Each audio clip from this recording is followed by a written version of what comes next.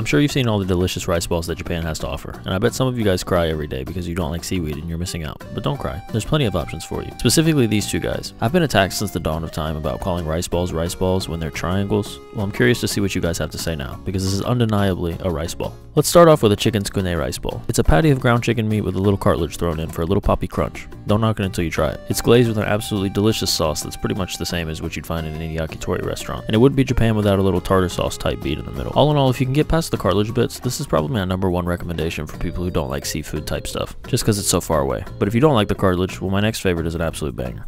Next is an omu rice onigiri. I unironically get these a few times a month for breakfast. The top is a fluffy scrambled egg, but it kind of reminds me of that frozen puck of egg that you get on a frozen Jimmy Dean breakfast biscuit. I might have just gone too specific with my references. Underneath is a beautiful helping of ketchup, and it's hard to see, but there's actually a little bit of a yolk sauce in here as well. Next time you get invited to an onigiri party, just grab one of these instead of not going.